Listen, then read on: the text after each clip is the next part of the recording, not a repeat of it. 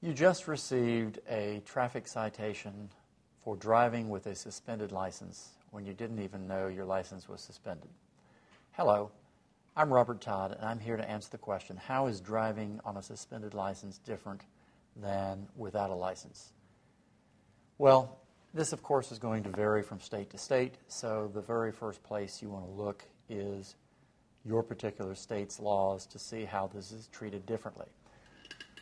But generally, driving with a suspended license is going to depend on whether you are driving with a suspended license because you have been found guilty of a criminal traffic infraction previously, such as driving under the influence or driving while intoxicated, or whether you're driving with a suspended license when you didn't even know your license was suspended because you failed to notify the Division of Motor Vehicles of your change of address, or you didn't respond to an inquiry from the Division of Motor Vehicles or something of that nature. But if you are driving without a license, that's generally a criminal offense in all 50 states.